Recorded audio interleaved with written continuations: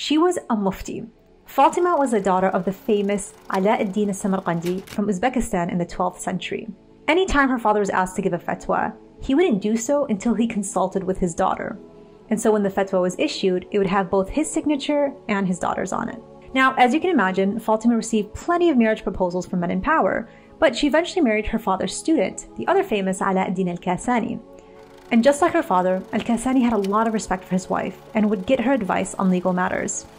And so now you have this brilliant trio, father, daughter, and son-in-law. After Al-Kasani became a part of the family, it was said that any time the household was asked for a fatwa, it wouldn't be issued until it had all three signatures.